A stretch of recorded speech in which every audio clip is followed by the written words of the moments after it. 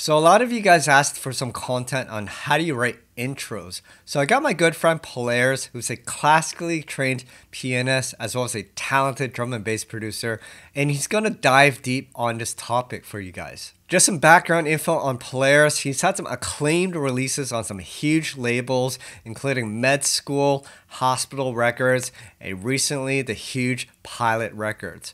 We've also had a record together on Technique Recordings called Aquarius, and you can check it out in the link below. Just a heads up, some of this content requires some music theory, so I do recommend you guys brush up on your music theory so you can get the full depth of his process. Not only will you learn how Polaris writes intros, you're going to learn about his creative process and how he turns an idea into a full-out song. This is a longer video and there's tons of gold nuggets here around his creative process, so I recommend you guys write down notes. And if you're interested in more of Polaris' content, he has some tutorials for sale and you can check it down in the link below. And hey, if you guys want to see more content like this, make sure you hit the like button and subscribe to my channel. Also, comment down below and let me know what other topics you'd like to see from guest artists. And make sure you follow my Instagram and TikTok where I'm providing additional exclusive content. Alright, without further ado, let's get right into it.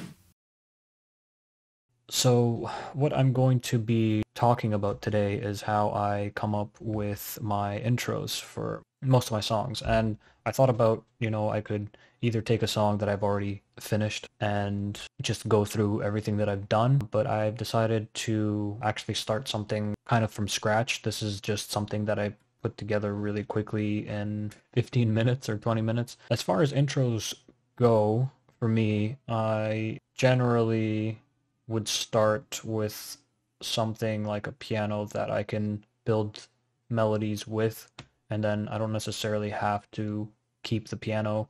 I can change it to another instrument. I've at that point figured out the chord progressions that I'm going to use and what key it's going to be in, etc., etc. I do like to write F minor a lot. I do like to write an A minor a lot, mostly because of the frequency spectrum when it comes to the lower end of a tune. I like to be able to use as many notes in the sub area as possible without worrying about them not coming through properly and cutting out on certain systems or certain headphones or even cell phones if you're listening to it on your phone, on an Instagram story.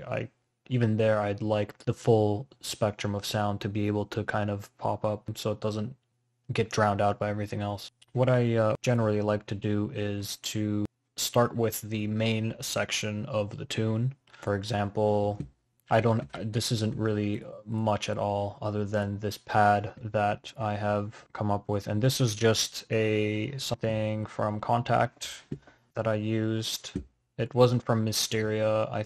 I believe it was something from Straylight that I found, and it didn't sound too far away from what it is now, but I did end up adding some reverb to it, and this is what it sounds like.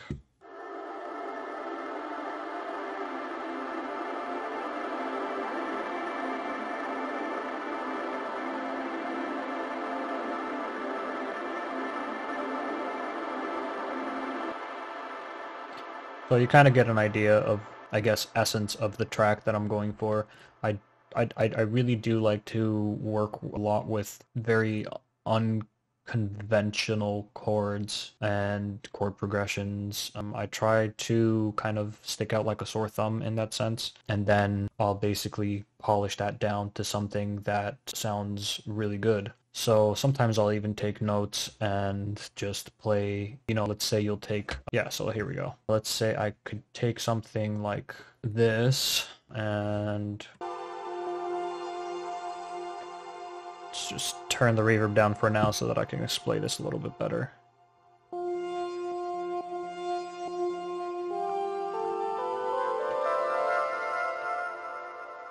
So let's say we're doing like an F minor, right? You could see it here on the notes.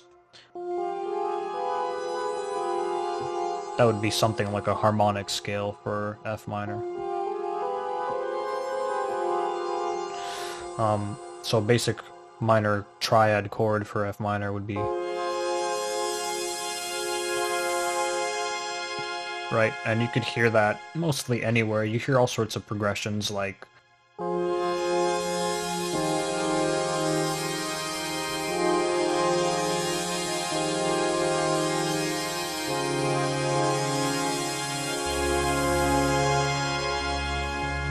know, you'd play double notes in the bass on the C sharp, D sharp, F. It's pretty straightforward stuff. We'll listen to this kind of pad again and see what kind of key we're in here in terms of the track.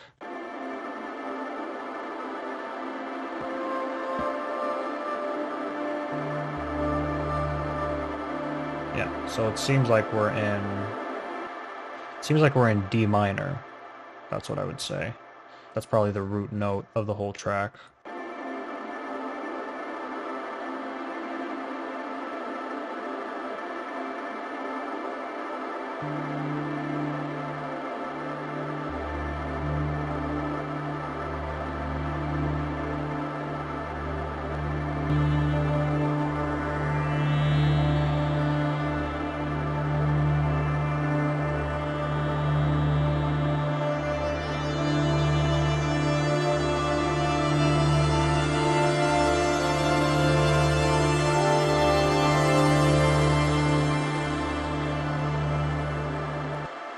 So what I'm going to do is I'm just going to play around like I normally would with some chord progressions and different things, and I'll leave the keyboard open on the screen so you can take a look and see, gauge kind of what I'm playing. I'm going to try and keep it pretty simple so you can follow along.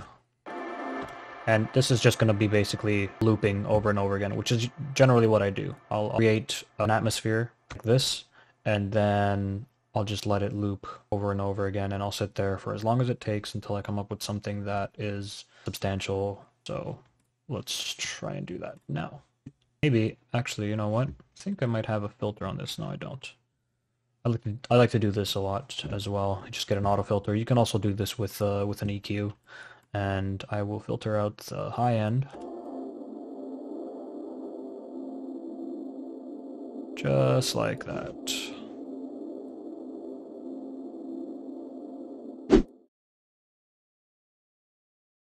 So now I will get back to playing you, just kind of playing around and seeing what I can come up with. So here we go.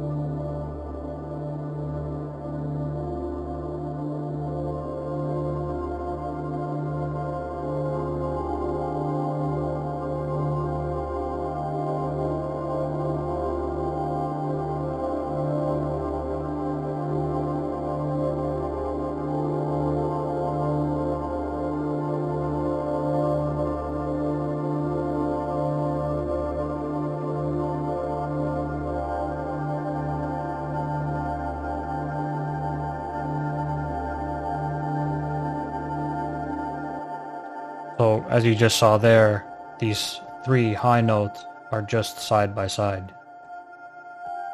You got a tone in between these notes, so anything with a black key in between it, or anything with any key, like let's say you got the F and the G, and you got the F sharp between it. That is a tone. That's called a tone. And a semitone would be if you were to go from the white key to the black key. So going from the white key to the black key here, you got one key in between, which would make it a tone. Now we've got three different notes that I was playing here, side by side. So you've got two tones going on, which is basically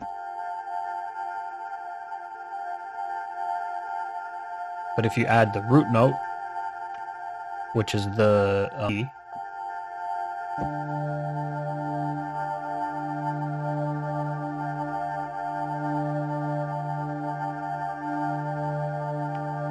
and then it's hard to explain because I wish you could hear what I hear in my head, but as soon as I play something like that, I get another note comes into my head, and I'll add that note on top of what I'm already playing. Right? So it'll, for example, this is just what I heard.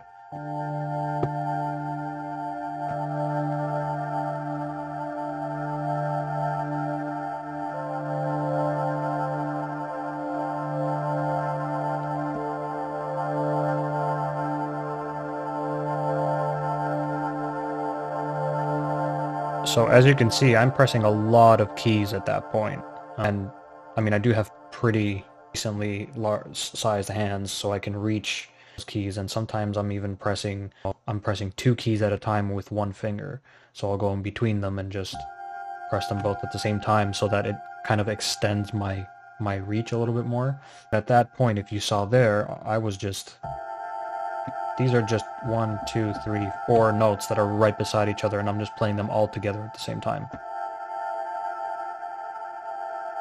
Now, it's very important to learn your scales because each scale has different sharps and flats, and you can't just press any key and make it sound good. So what I would suggest is going to any website or YouTube video or tons of free stuff out there where you can learn scales and you can learn what sharps and what flats each scale contains.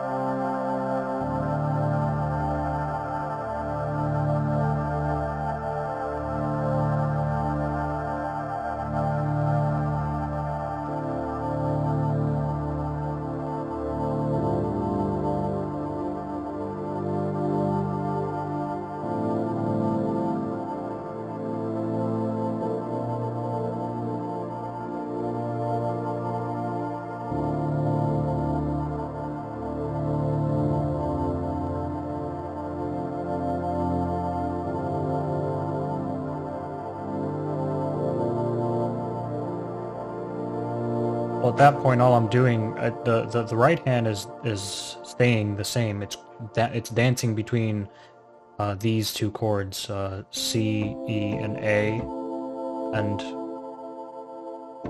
a D minor chord, D, F, and A. All you're changing is these two, and then your pinky note stays the same. And the pinky note is the 5th from the tonic note, which is the D, because we're in D minor. So 1, 2, 3, 4, 5. That's our last note, right? And the chord. The hand that's doing the playing, or is in the spotlight in this instance, would be the left hand, which plays the bass parts. So it starts with a D.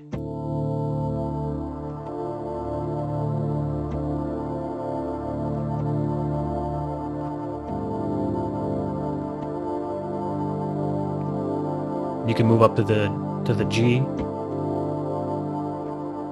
and then we get up to the A sharp.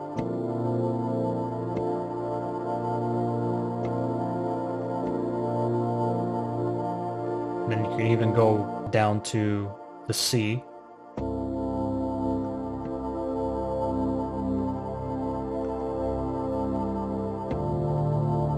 And you're back to where you started. So phrasing is very important, and it's very essential for being able to write successful chord progressions. I wouldn't generally leave a song, on a cliffhanger, like the movies. So you'd need to think of it as a wheel. So you're starting from first chord, you're playing all these different chords throughout the wheel, and eventually you should land back where you started. That's considered a phrase. That's what I call a phrase. And do whatever you want in between that, really. I mean, as long as musically it makes sense. So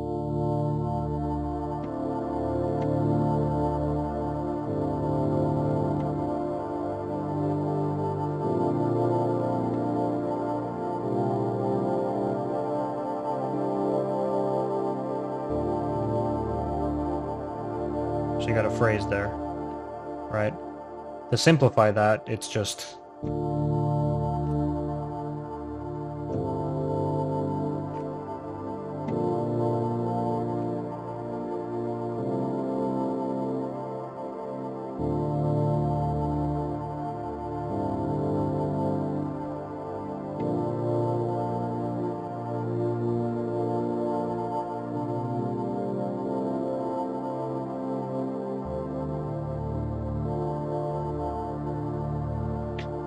so now if we just play the other pad area with it. So let's see here.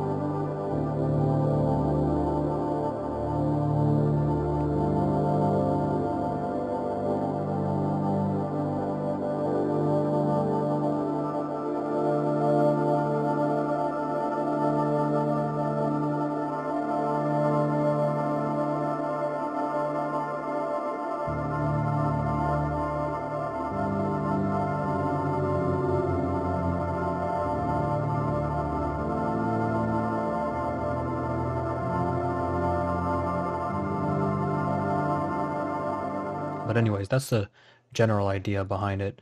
I do see that I've written a bass part already, which I completely forgot that I had. So let's kind of see what the bass sounds like in this instance.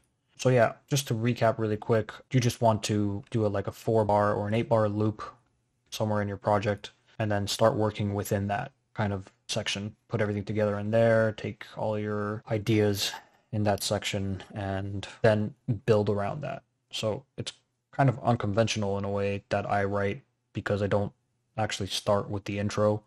I like to write the main section first, I guess the drop, if you will, and then I'll go backwards and I'll subtract elements for the intro, because then I already have stuff to work with. So it's easier for me to do that than to go along and build it up. I don't know why. It's not, you know, not everyone does it that way, but that's just, I guess, how my workflow has, what it's turned into over the years of me doing this. Hey, if you want to support me, you can grab a number of my products. I have a gnarly serum preset pack with over 150 face melting bass presets. As well, I have some Ableton project files to jumpstart your next idea. But if you're not ready yet, you can pick up my free serum preset pack and my free sample pack. For more information, check the links down below.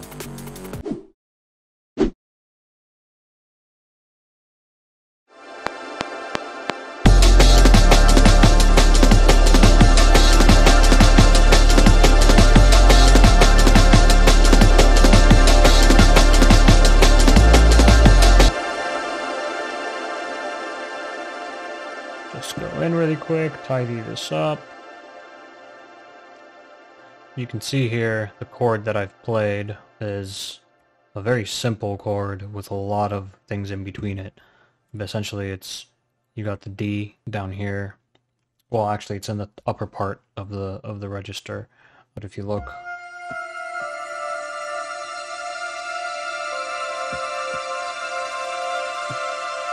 it's basically every white note. These are just 4 notes right beside each other. Then with the A, the third below that.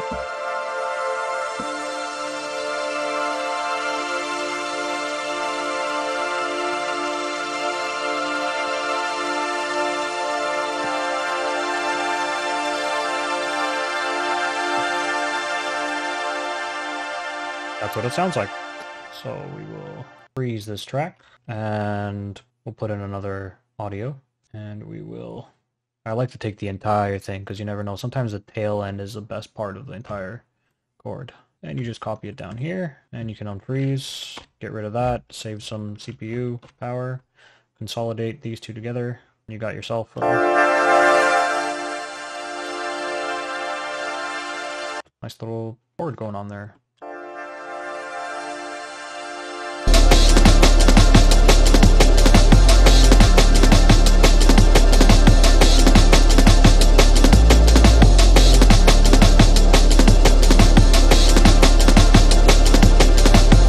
Let's say, you know, now we got kind of like a main, you know, ish chunk of a track. Move these over to here, you know, keep the chord that we have, which is this. So basically this is the beginning of the song here, right? Just automate this, start opening up a little bit.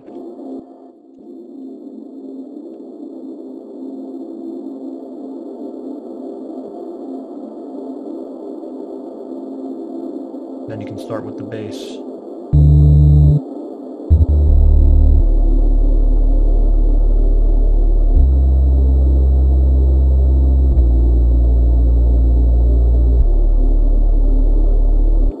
I mean, I usually don't use bass in my intros, but you can if you'd like. Essentially, you would also be adding some, you know, hi-hats, or essentially some sort of top loop just to keep timing going, something like that.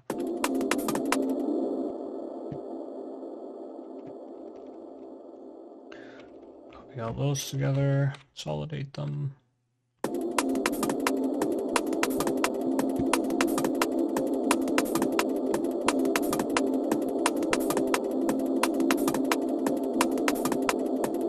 And then you take elements from the main section, right? Let's say this sound. You take it here and start playing around with it a little bit right when the beat comes in.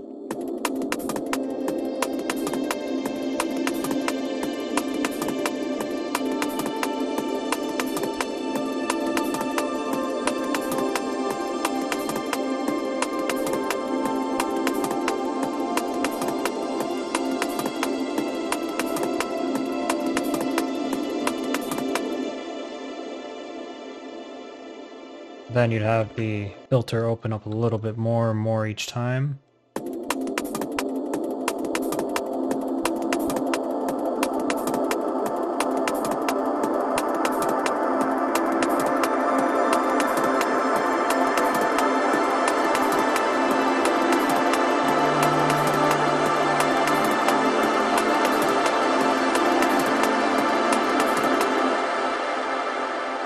And then bada bing, bada boom, you get the drop right here.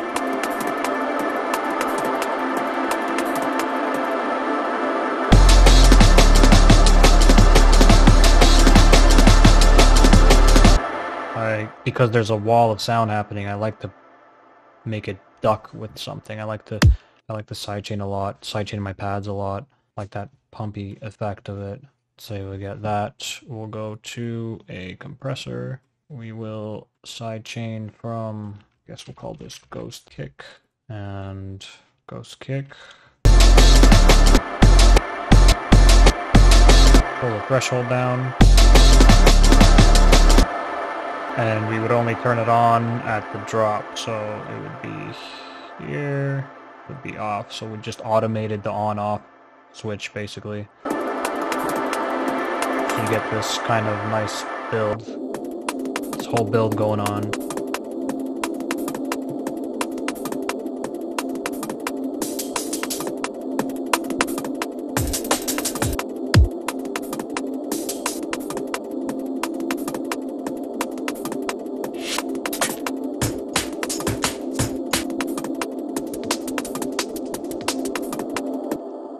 You know, and then you just kind of you start adding things as you go. You start hearing things. You just start listening kind of more intently.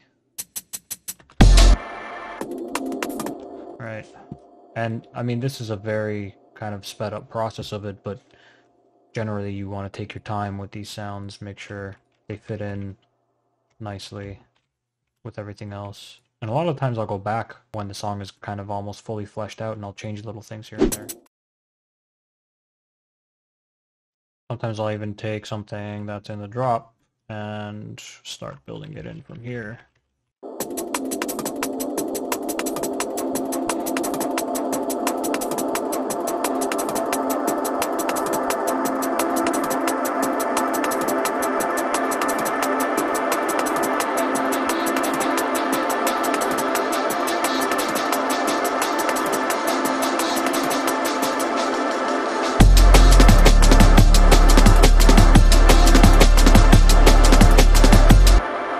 Here you got a very nice thing going on.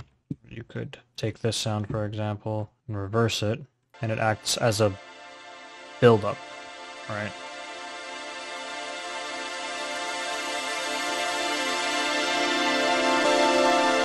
And, for example, like I'd like to group these two together, call them pads, and you know what, let's just try it. We'll copy the compressor with the side chaining over to here, and just delete this one altogether, so then when you got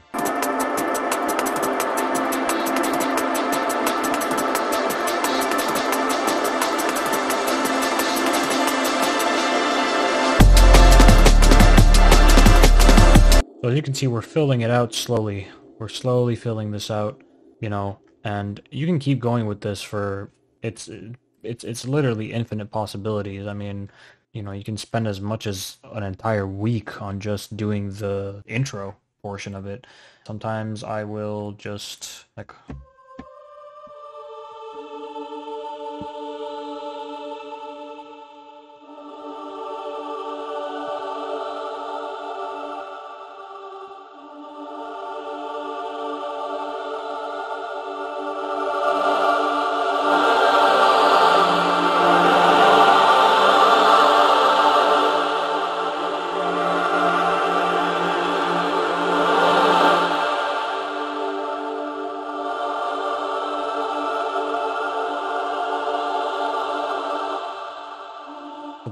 this will be me live playing it.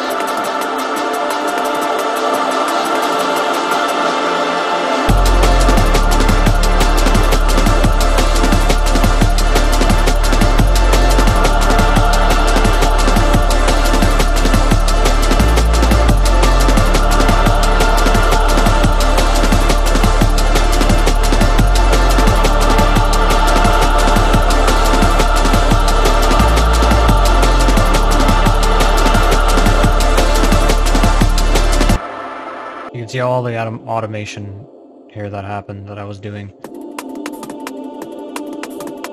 And this will stick in the pads group as well. So what it'll do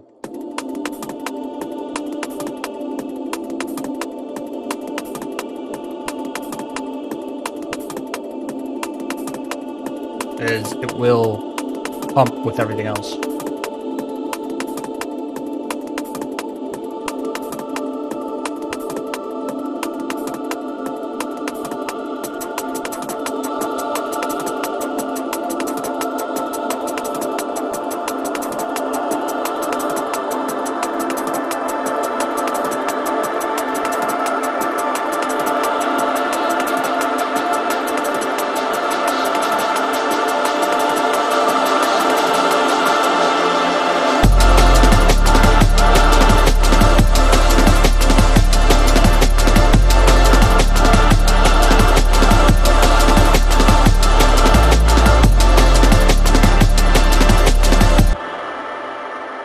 so that sounds like we're getting somewhere.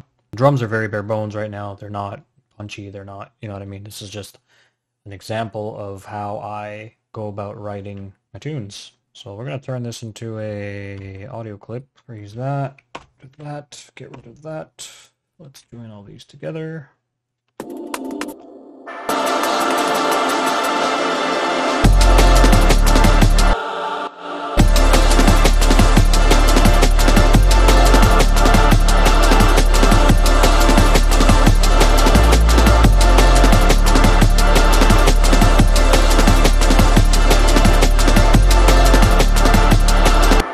So now that we've got like sort of a main section, these bits, move them over, move them on over. You can start fleshing out the tune more. Move them all the way here. You can just start repeating this section here a few times, and then you start to add little things. You start to add the you know, pianos, and you start to add the build on the drums, and you know, and once you got that, maybe you'll find something else that you put in here that can work in the intro. So it's very it's very subjective. It's very personal. Writing intros for songs is a very personal thing. It's not there's no textbook for it. There's no, you know, way you should go about doing it. If you want to start a song from the bridge, start it from the bridge. If you want it started from the last bar of the tune, because, you know, you have a good outro going on, start it from there. There's absolutely no rules when it comes to writing intros. I've heard intros that start with a bang. I've heard intros that start with very quiet sounds, very, you know, they build and they build and they build, and that's usually how I write it. But as far as writing an intro, this is pretty much how I do it. So I guess let's play the whole thing and hear what it sounds like.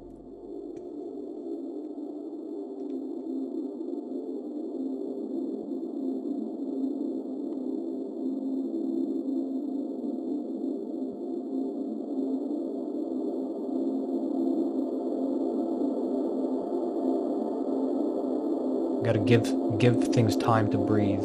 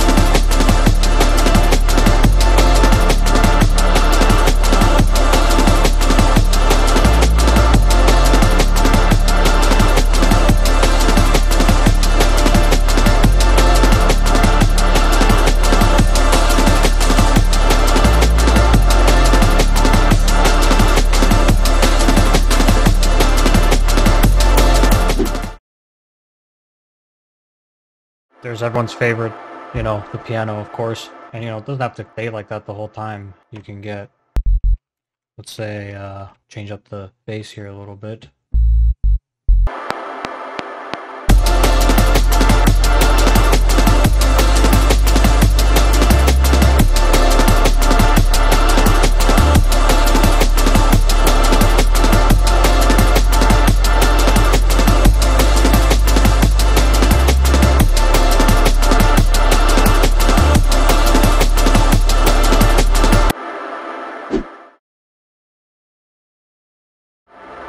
And then, of course, on the piano, you know, you can go pretty nuts with the piano, actually. Take a reverb.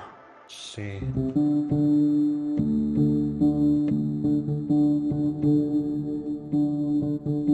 Get rid of those lower.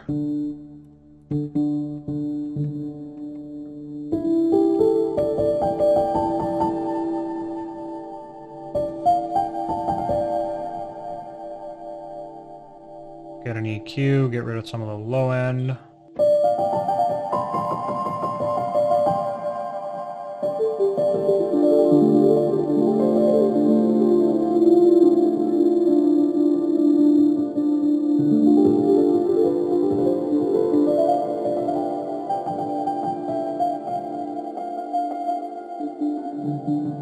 Still want a little bit of the low, just not full spectrum, very muddy.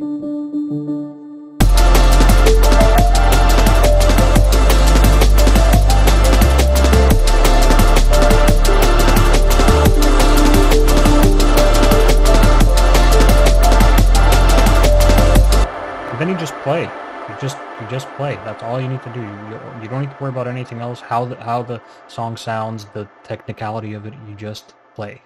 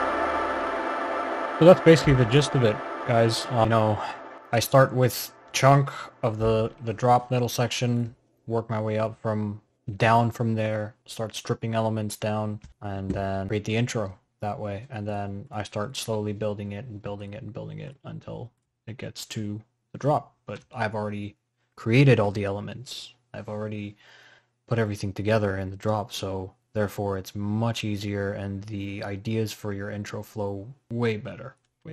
So yeah, other than that, I guess that would be it.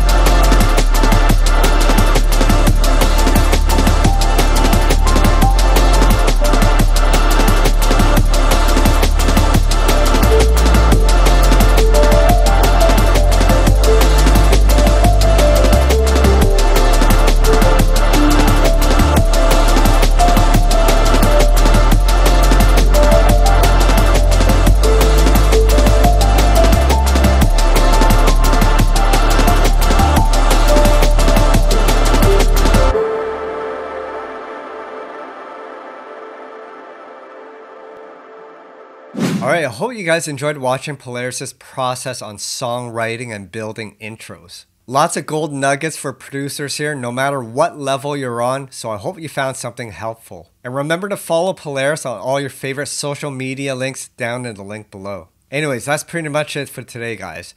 Thanks for watching, keep practicing, and I'll see you at the next video.